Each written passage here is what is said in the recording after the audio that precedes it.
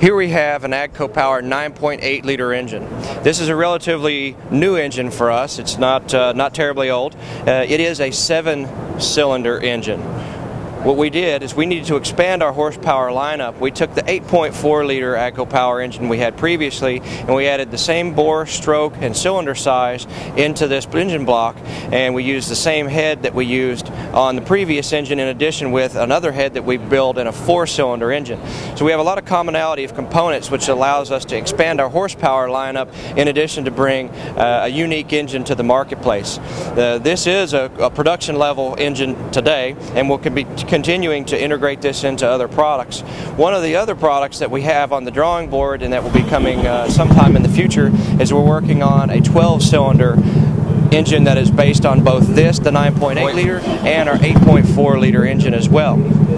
This engine has not yet been assembled. It's in the concept phase and design phase. There'll be a variety of applications that would be very well suited to this engine, but we have not yet designated where those applications are going to be. With the horsepower range somewhere around the 700 horsepower, we'll be able to really expand our horsepower lineup from the 7-cylinder, which produces about 500 horsepower.